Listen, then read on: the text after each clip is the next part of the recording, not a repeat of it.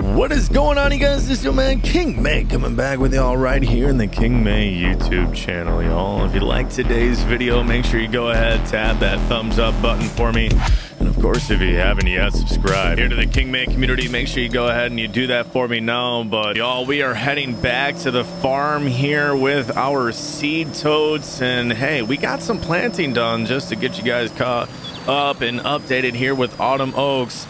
We are cruising along, so the triticale is off the field here, and as you can see, we got a few different brands of seed here, so we're kind of calculating everything out, and it's going to be a little strategic here with what we have left. So as we're getting back to the farm here, you guys, we got some Stein for a soybean this year. We got Pioneer later on, because I think I'm just going to stick with rye and do that rotation there into soybean for the next year, and just be cautious of what we're doing rye with. I got that for later on, but for today anyways, we're going to be planting normal soybeans because we have a 30-inch row spacing for our planter. I didn't exactly want to go with the split row planter, but that option is on here for you guys if you're wanting to do that. Aside from that, we're going to run channel for our silage corn, and we're going to run decal for a regular corn. Now, we do have some already in the ground. This is my second load here of seed. We got that ready. That is good to go. Now, we need to go ahead, and today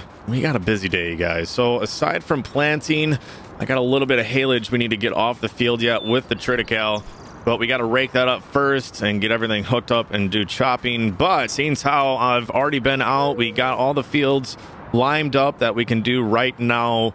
The only fields we have left are the ones that winter wheat is still finishing growing on. Now, we need to hit the fields with dry fertilizer. Now, the reason why I'm going dry fertilizer this time is because we're going to try and prep as much as we possibly can, get nitrogen down, aside from the liquid fert we're using with our planter. And then on our corn anyways, we're going to go ahead and utilize some side dressing here, if you will. We are currently day one of summer, so time has progressed a little bit here, and there has been so much that we've had to get done so far. It's honestly been really cool. But we're gonna take the old F800 here.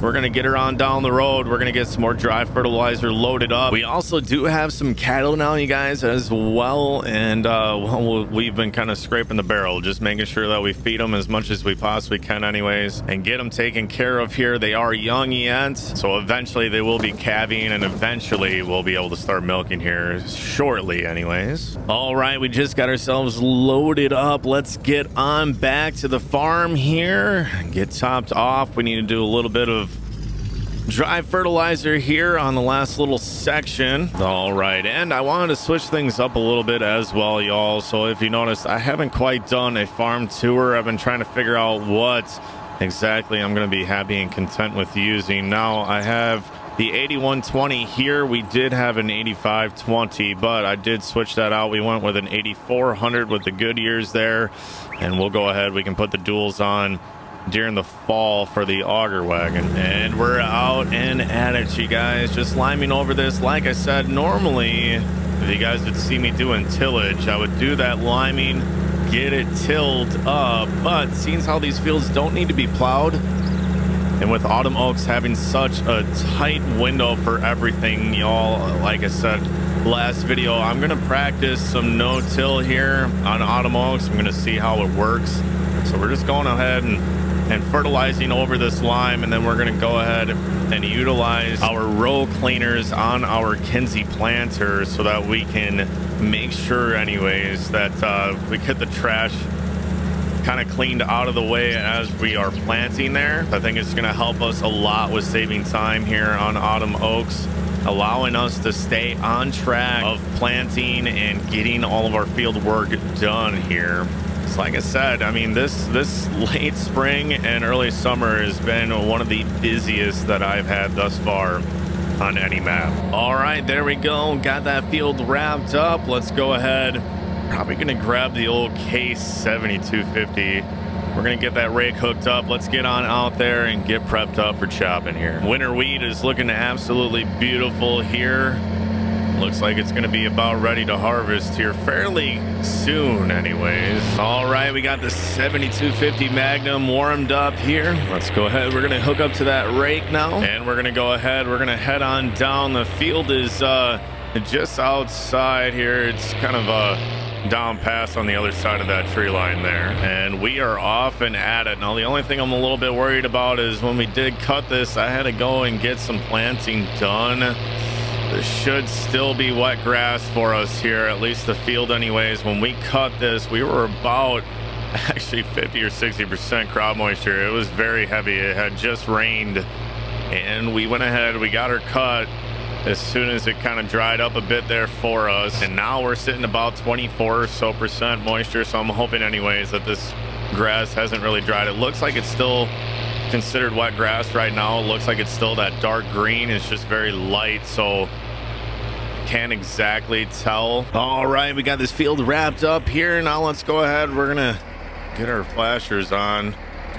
We're gonna head on down and let's get back to the farm. We're gonna get a couple of chopper boxes down here. There we go, we got box number 1 hooked up. Let's get that down the road here. There we go, chopper box number 1 dropped off, and just dropping the old pin here in our second chopper box. All right, and we are off and at it now. Let's go ahead and yeah, we're looking like we're actually good, you guys. So we're gonna be able to use this for haylage yet. We're gonna go ahead and we're gonna keep on chopping away here, and thank goodness, because I really didn't want to lose this field here. I know we had quite a bit of planting that we had to get caught up on, and just some other field work here. So thankfully it was just good timing. And shutting down the old PTO here, we're gonna go ahead and get ourselves on over. We actually got this all with 1 chopper box, so I don't exactly want to go down the road with a full chopper box. We're full. I got it all to fit in here, but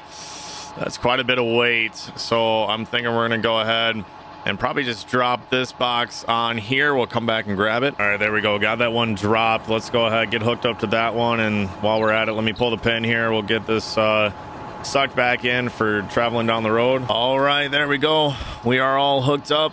Let's head on back to the farm now. All right, we got the old 8400 warmed up now. Let's go ahead and get ourselves on. Well, we gotta get loaded up because I keep running this thing out of seed. I don't want to completely fill it up, seeing how we are bouncing around and doing quite a bit of array of planting here as spring has wrapped up, and now that we're heading into early summer. All right, just getting ourselves loaded up now with that soybean here. There we go. Now let's head on out, and those fields that we had our rye in, which is actually only just 1 strip. We're gonna go ahead, we're gonna get soybean into that, and these fields here that had the triticale, we're gonna go ahead and we're gonna get that silage corn planted into there, and we are off and at it, you all.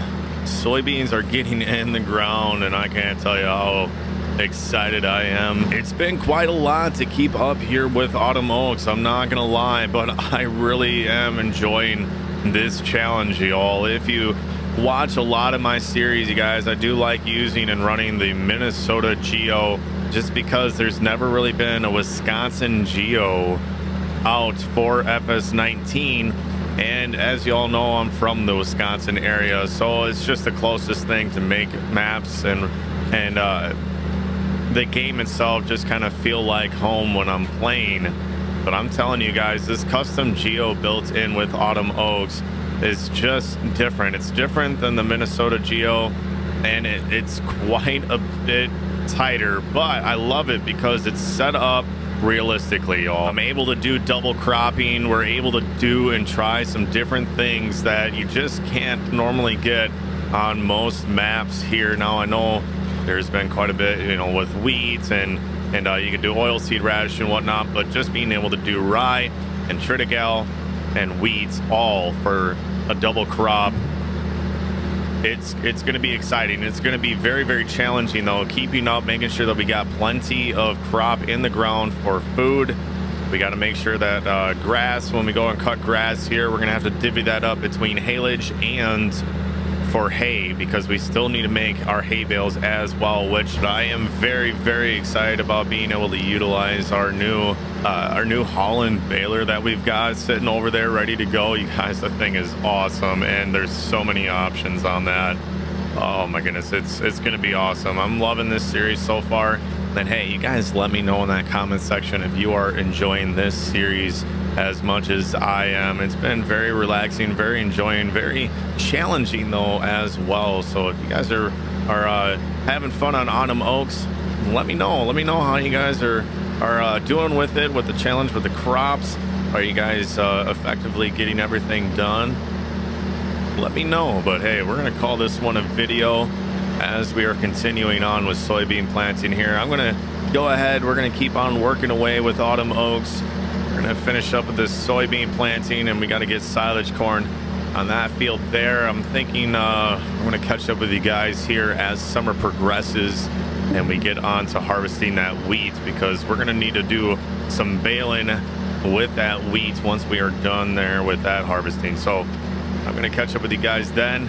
But hey, if you enjoyed the video today, give me a thumbs up, and if you haven't yet subscribed here to the Kingman community, make sure you go ahead and you do that for me now. But y'all, I'm gonna catch you on the next one. Peace.